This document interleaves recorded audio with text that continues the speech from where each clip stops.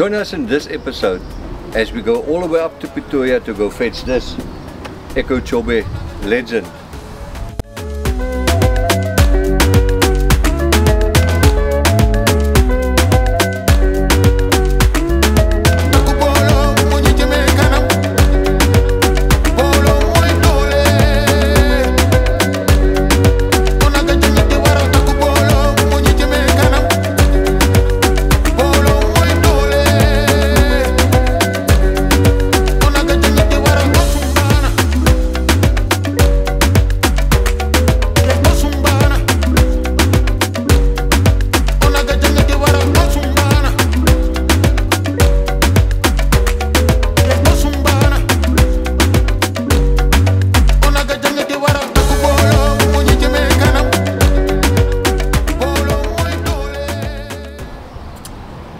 Welcome back, and there you have it, the Echo Chobe Legend.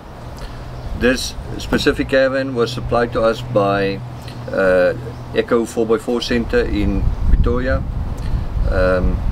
and there's a guy called Darren at the center. Darren, if you watch this video, thanks a million for all your assistance, the help, the million WhatsApps before we actually purchased this vehicle. This video is about this caravan, why we chose this caravan, and if this caravan is a suitable fit for you. I think there's a lot of good products on the market already. Why I specifically chose this one? Number one feature for me is the color. It's a light color, it's not a dark color. So when you do overlanding and you open in the elements, you don't want something that attacks the sun, and that was one of the factors that I kept in mind. The second thing is it comes out with a galvanized chassis, and it's got a solid axle. I know a lot of you prefer the individual axles, but I prefer the solid axle. If you get stuck somewhere in the wilderness, then there's always a way how you can fix a solid axle. So I've chosen the solid axle. It's got a galvanized chassis, solid axle, it's light in color, and the outer body is made out of glass fiber, which is durable. It lasts very long. It's relatively easy to replace panels. So I wanted to buy something that's going to last a very long time for my wife and I. And this was our caravan of choice. So this is a 4-sleeper caravan, and the reason why we chose this caravan is because we've got a pretty large family, and the combination between this caravan and the rooftop tent on the GMV Aval P-Series will give us ample room to sleep at least 6 people, another 2 if we have to in the back of the bakkie. So we kind of sorted out with enough room to sleep.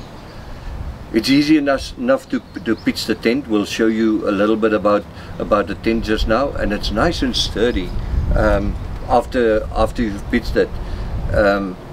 This tent took me on my own about 15 minutes to set up everything for the caravan. It's really not that big of a hassle. It's not that difficult to do it, and that was one of the things that I took in consideration when purchasing this vehicle. Another thing for me that was important was the specifications, and for that I'll have to go to my paper to give you the right specifications. Ultimately, I narrowed it down to 2 caravans, the Conqueror and this specific caravan. And yes, the difference is between the two. The Conqueror is about 4.7 meters in length. This one is 4.1, so it's a little bit shorter, fits into spaces, especially storage spaces at home. Both are about 1.8 meters wide. The Conqueror is a little bit wider, and the height, this one is about just over 120 millimeters lower than the Conqueror. For me, that meant that I will have an easier time towing it. there will be less fuel consumption to the vehicle. It's easier to move around. The Tara, the weight of this caravan, 760 kilos, while the Conqueror is 1,380. There's a huge difference of 620 kilograms lightweight between the two options. And for me, that combination of a dark body versus extra weight versus that little bit wider, yeah, that didn't work for me. That's why I chose the Chobe Legend. So in the caravan, it comes standard with the cutlery and everything else. There's a lot of extras that you can add to the caravan. I, for instance, added a microwave. Not that we're going to use it every single day. This is actually not fitted with the inverter. The caravan comes standard with a 12-volt setup, and it's not fitted with 220. The only way you get 220 into the caravan is if you connect it to a socket which connects on the outside, and you have your 220 plugs on the inside which you can use. Other than that, all the lights, everything else is 12 volt. I did fit a fast charger for cell phones on the outside, a Halo plug, and a cigarette plug, lighter plug. Just because when I'm living outside, there's ample plugs on the inside, but there's nothing here. So I wanted a plug close by when I'm out at the bay or standing on the outside and I want to connect an extra spotlight or anything else like that. I've got a quick enough mechanism to connect it. Then it comes with a wash basin. It's connected to a water supply. We'll show you the geyser on the other side. Gas geyser works perfect, brilliant. So you've got hot water, cold water. It's fitted with a 120 liter tank at the bottom, so you've got ample supply of water. And I've installed the extra wooden plank here just to protect everything, but there's your gas oven, and that connects to your gas bottles, which is the only thing that I don't like about this caravan thus far. The connection point for this oven is just on the outside, so every time the gas bottles are stored underneath. I'll show you them just now. So every time you want to connect either the geyser or the oven, you've got to take the gas bottles out, remove them from the storage, connect them up to the points, and then while you camp you have them connected. I would have installed a longer hose all the way through to the gas bottles and leave them in place so that you don't have the hassle, and I would most probably do that pretty shortly so that I don't have to remove them all the time. So that's a bit of a downside for me, Chobe. Maybe if you guys are watching, maybe that's something that you can upgrade on the caravan. But other than that, perfect. There's a door at the front. It pulls out, so it's a great small kitchen that the wife can use. It comes out not with a with any fridge, but you do have the option to purchase a fridge. What I chose the 90 liter National Luna fridge, and it's got a freezer compartment, and it's got a normal fridge compartment. It works beautifully. Obviously we had our challenges. The very first time we filled up the water tank, and the water tank inlet is just here in this corner. We filled up the water, airlock developed, it was out like this, and we spilled water all over the electronic part of the fridge, and the fridge cut out. Now I'm going to leave some contact details down below. A guy called Frans from National Luna.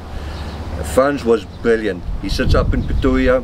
One of those guys you still can call him and he will give you the best advice possible so that you don't have to spend extra money. Frans, thank you much for your assistance. So the Caravan comes out with 17-inch tires, and I asked them to take it off. So here's a tip for you. When you purchase your Caravan, the very first time you purchase it brand new from the dealer, spend time to think about what you are purchasing and what you want with your Caravan. It is most probably the cheapest way to get rid of the stuff that you don't want and to purchase the things you do want on your vehicle. So what I asked them to do is I asked them to remove the 17-inch wheels, and I got a discount on the Caravan because they removed the wheels. When I purchased my Haval, the Haval was fitted with 18-inch 265 all-terrain tires with these beautiful rims, and it was replaced by the dealership before I bought the bakkie with black rims, and these tires that the Haval came out with was left. So I took the tires with the vehicle when I purchased it, and I bought the 3 tires up to Pretoria, and I asked them to check if it will fit, and it fitted very nicely. So I ended up with 18-inch tires on my Chobe Caravan, and this tires is now exactly the same as what I have on my vehicle, on my bakkie, on the towing vehicle. So my spare wheel is also exactly the same on the Caravan, and the spare wheel on my bakkie is also the same. So I've actually got 2 spare wheels for the Caravan or 2 spare wheels for my bakkie when I'm off-roading, because I can change them. They're exactly the same, and that's something that you must really pay attention to. When you do have the opportunity, when you purchase your Caravan and you can shift out, change a couple of things, then that would be one of the things that you can do, because later on it gets expensive to replace your tires. So far works okay. 270-degree awning. I bought it with the sidewalls. I'm not using it at the moment, but I did buy it with the sidewalls, so that if we camp somewhere for extended period of times, we can put the sidewalls up.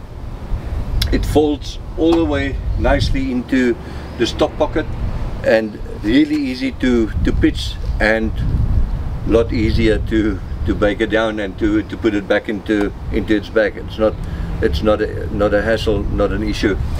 I am a relatively tall guy, but I think even for shorter people, this is not too high. It's still, you can still reach it. So it's not like it's that high like the old Caravans. You can't reach the top, and you battle to pack everything nice and neatly away. This one is fine. It works good for me. So the Caravan folds out to the front with the double bed, and it folds out on the other side with a double bed. We'll take you around and we'll show you. Relatively small door, and the steps fold out. It folds up when you're towing, and you've got your legs that you can jack it up at the back to make it stable and to even it out. There's the spare wheel, and it comes with the braai with it. I'm just waiting for my cover to come for the wheel, and right at the bottom on the other side, I do have the 220-volt inlet, and there's also a nice handy cigarette lighter.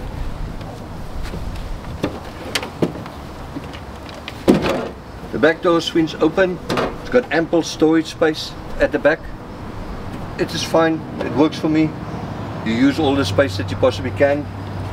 There's the door, the opening is quite small. It's got these mosquito nets that you can close, which is nice. I like that.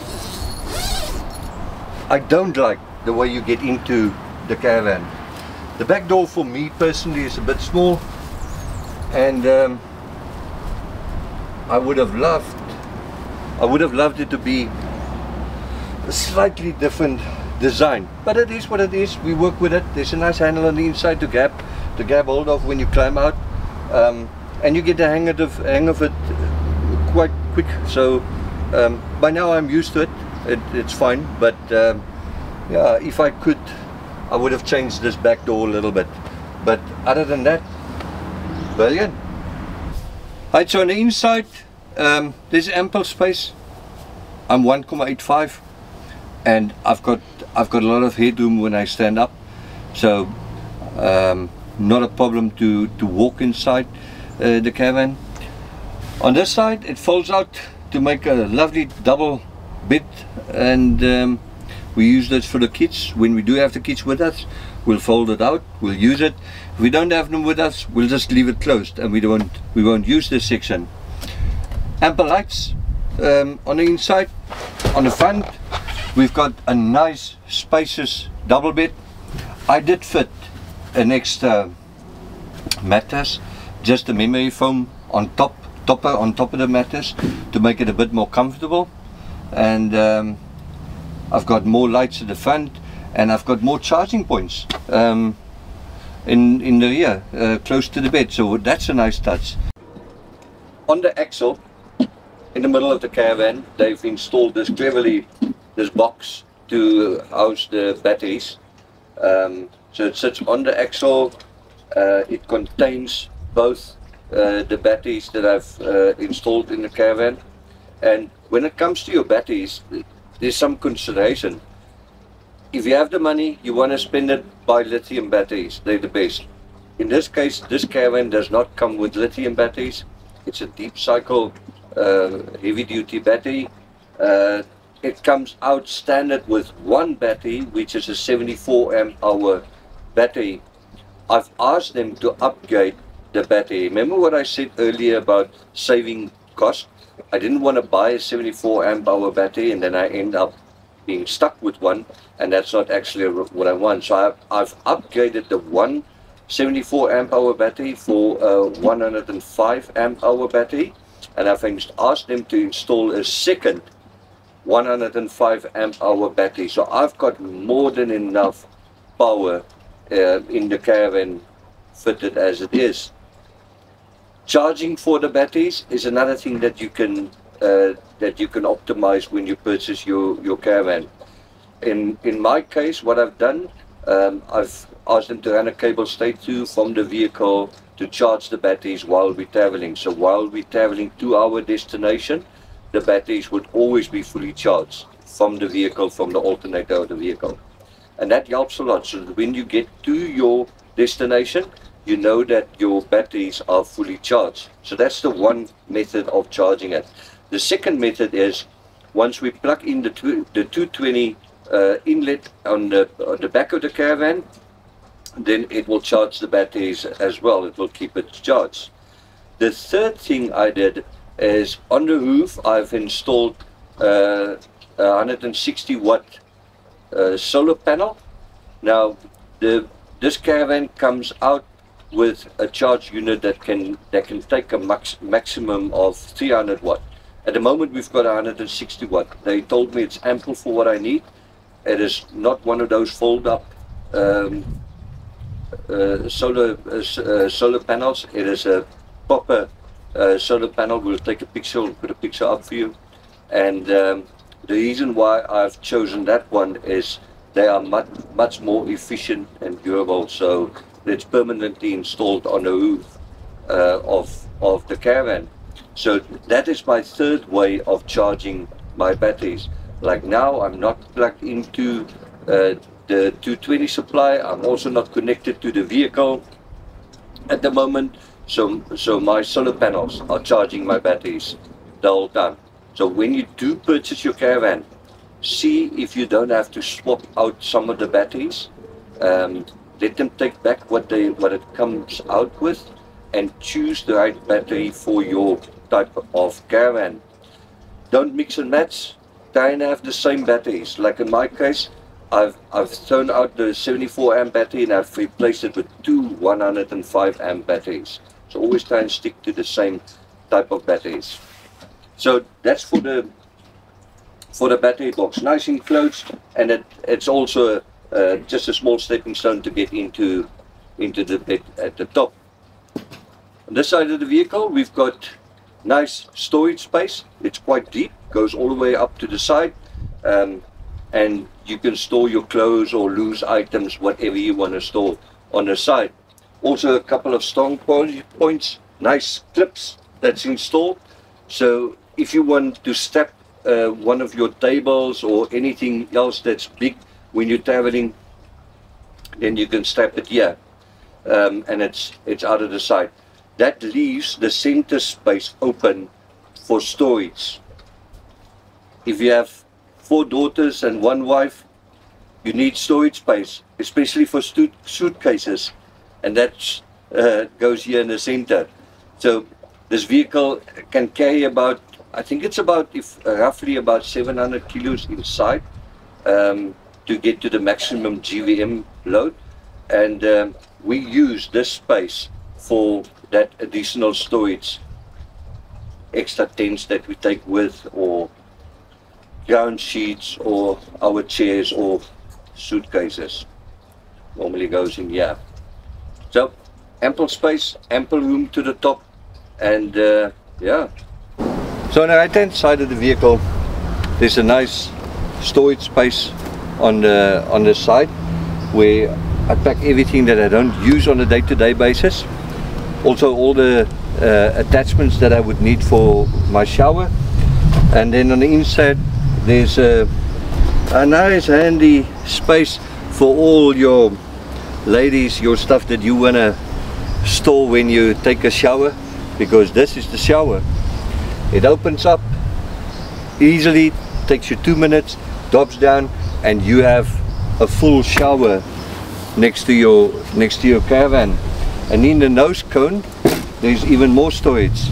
The nose cone I use for all my bar equipment.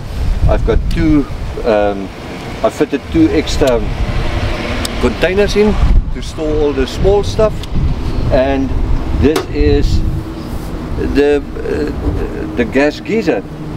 It works very, very nice.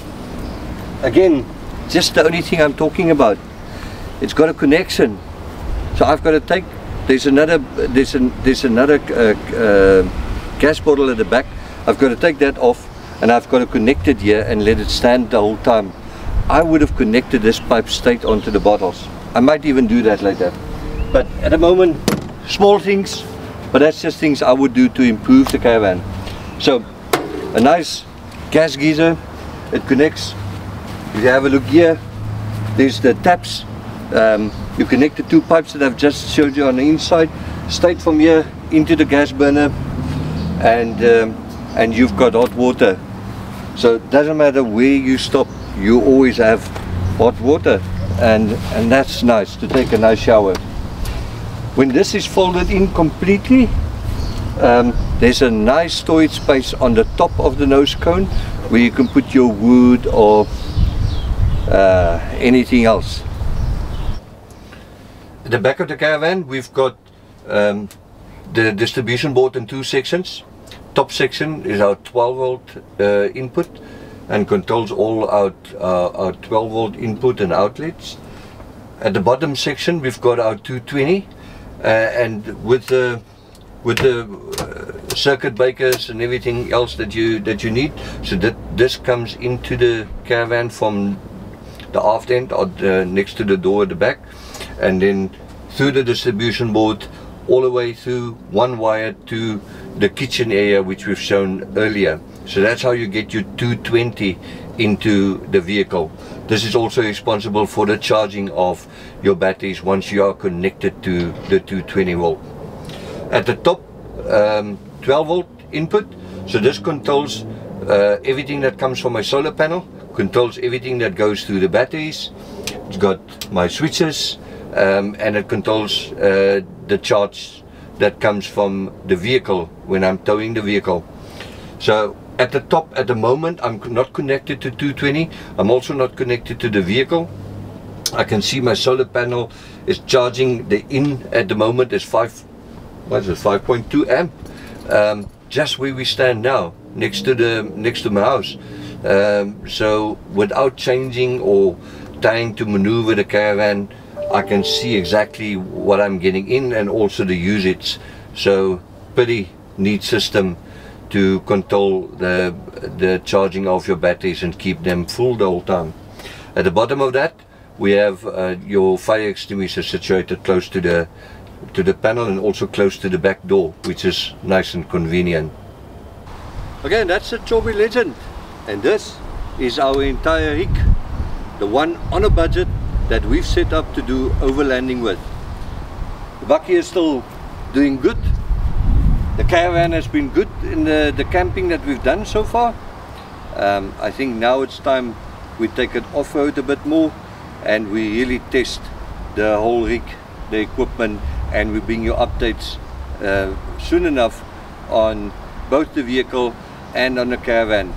Hopefully by next week or by the next video we'll have our branding on the vehicle, so that you can actually see 2-4 outdoor and the branding that we stand for.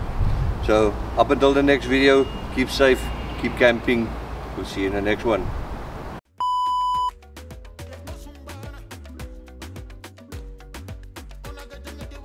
With 18-inch 265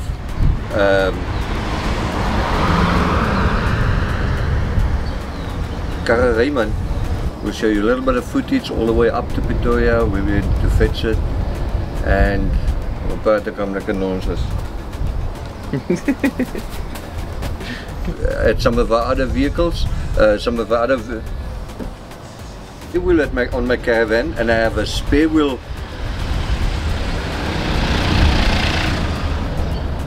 Wat is dit, die National Highway hierso? Het lijkt zo vandaag, nee. So when I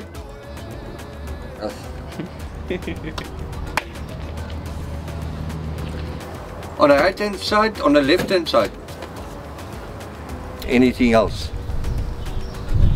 Mother-in-law, maybe whatever will fit.